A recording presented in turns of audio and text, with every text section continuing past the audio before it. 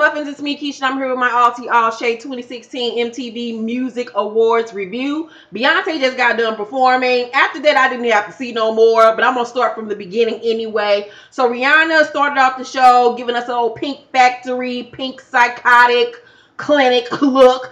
She was very pretty. She looked really gorgeous. She was giving us like a club kid inspired outfit. She gave us a cute little two-step. You know, Rihanna don't really do too much when she performs. Like, she's a lazy performer. She's a lazy man's Beyonce. But she looked cute nonetheless. I'm a huge Rihanna fan. I love her music. I got my life to the melody of the songs. And at the end, I was like, that's it? That's all the fuck we get? Like, I know that ain't your Video Vanguard Award performance. But then they tell us she gonna perform like 5 more times throughout the show. And I was like, okay.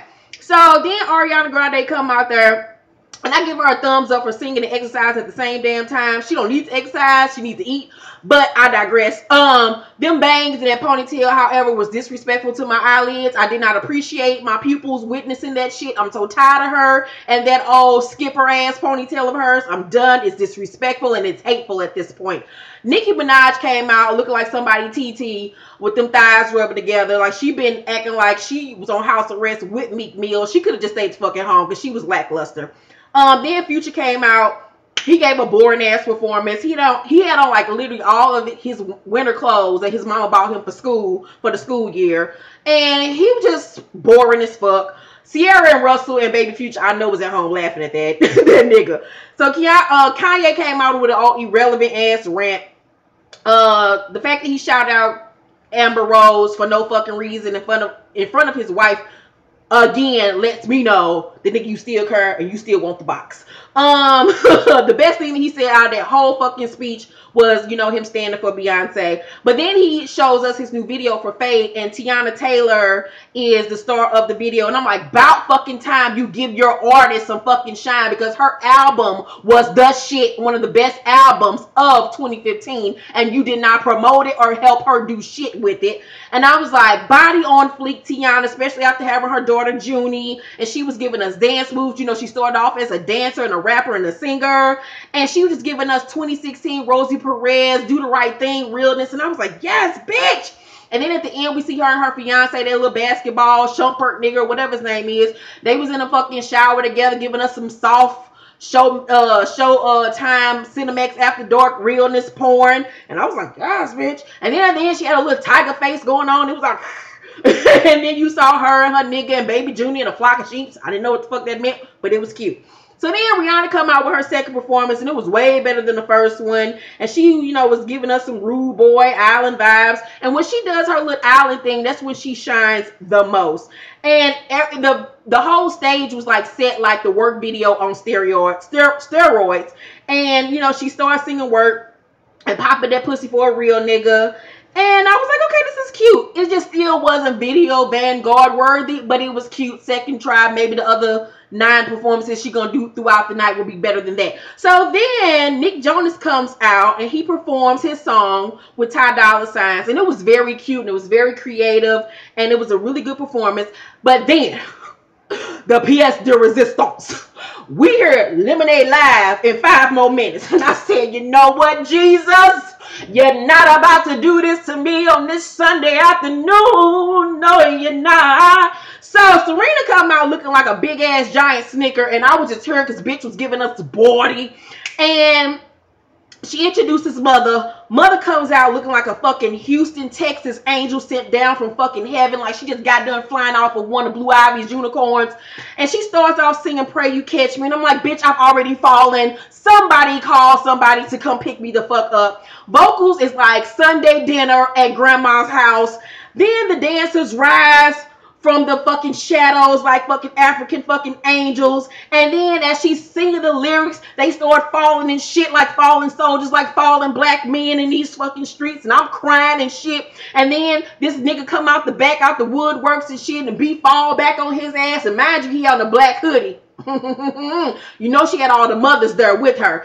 Keep on repping Black Lives Matter, bitch. So then, whew, let me calm the fuck down. So then, the dancers intertwine themselves, wrap they shit up in all the dresses around her. Then Beyonce pops up out the middle of it like some motherfucking spring rolls and shit. And she revealed her lace leotard and her thigh-high Louboutin boots. And I'm like, sickening, bitch. You been eating some fucking ground turkeys and fucking ham hogs and grits and shit while you was vacationing with your nigga and friends, because that ass was bootylicious. I mean, that motherfucking ass looked like 2 motherfucking basketballs, and I just want to just motorboat them. Oh my God. So, whew, she started dancing and shit, and she shaking that down south fat ass of hers to the camera. She just popping it. I'm like, Beyonce, you're being disrespectful at this point, just shaking your ass in front of these cameras like these white men ain't looking at you. You know they ain't never seen no meat like this. They ain't never seen no jelly like this. So she hit the chicken head real nasty and shit. And I'm like, come on, Beyonce. Don't fuck it up too hard. Don't fuck it up too hard. And oh my God. So then she break it down in the middle of Hold Up. And I died when she gave us that little sickening 8 count, bitch. And then she goes into Sorry. And they literally, the dancers, throw dust up the side bitches. And all them hoes in the motherfucking audience, there was some side bitches die.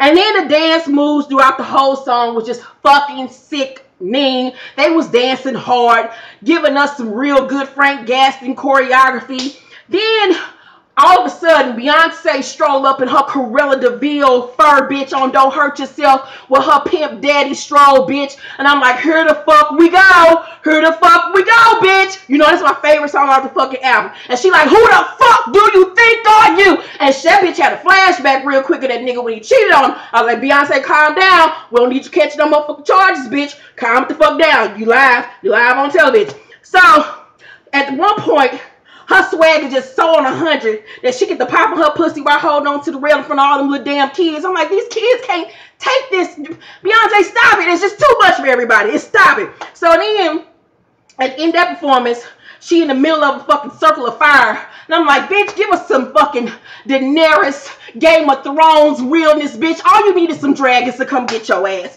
So then formation begins. We hear that doom, doom, doom, doom, doom, doom, doom, doom. I'm like, Beyonce, stop it, bitch. I'm about to see you in concert next Saturday. I cannot deal with this. So the dancers got on their new formation costumes, which were fascinating, bitch. So she step up and they walk to the center of the stage where all the fucking celebrities and artists are at. And I know why she did that shit. She did that shit so the motherfuckers can see how a real performer performs. I need for you hoes to see this shit up close. This is how the fuck you do it, kids. Take notes, get your motherfucking iPhones out, and take a note in that motherfuckers. I'm about to show you how a real seasoned performer gets out here and slays, bitch. So they giving us all the motherfucking choreography, bitch. And then at the end of that motherfucker, the dancers are all around her, giving us the most synchronized swimming ass moves. And then at the edge of the stage, at the end of the performance, they lined up in a motherfucking cross and shit, giving praise to Jesus because it's Sunday. I'm like, Beyonce, you know she's woke.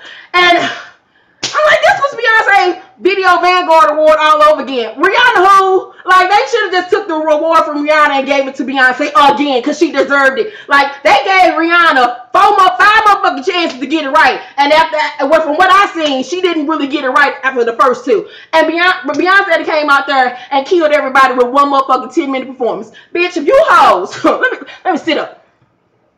Say this to you artists. She gives you the blueprint.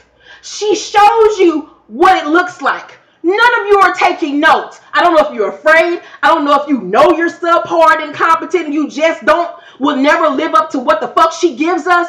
But bitch, she shows you what a performer looks like. She shows you. She gives you the blueprint. Why don't you all take it? It's unfair at this point. It was low-key disrespectful to Rihanna. This was her year. And Beyonce just came and shitted on her ass again. But she can't help it. When you a sickening ass bitch, you a sickening ass bitch.